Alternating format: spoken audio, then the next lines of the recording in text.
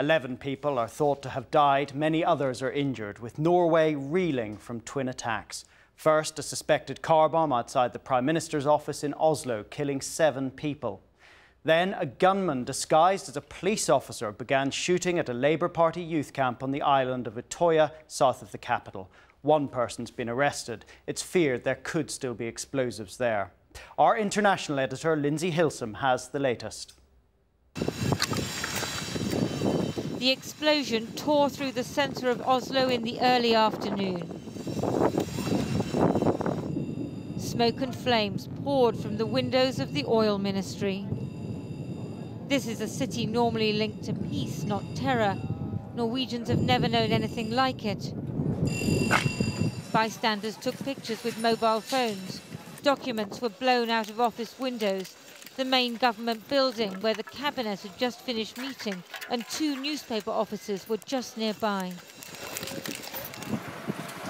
The police said it was a car bomb. I was at a cafe close to the Ministry of Foreign Affairs when I heard a very heavy blast.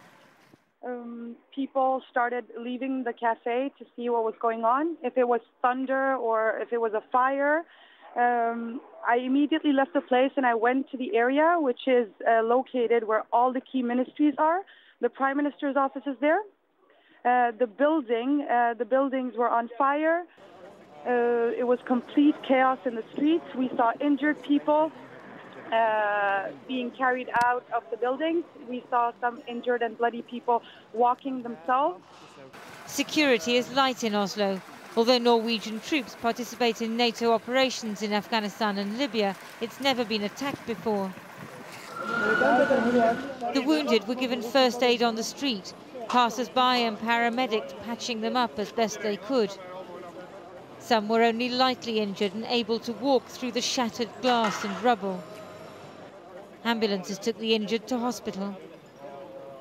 And then news came in of a shooting on Utøya Island, just south of Oslo, where the governing Labour Party was holding its summer youth camp. About 1,000 young people gather here every summer. At 5:15 London time, a man called Ketil Vivele tweeted that he and friends were sitting close to the water while a man in police uniform was shooting. 15 minutes later, he tweeted that they were okay, but could hear more shots. Earlier today, a bomb went off in Oslo.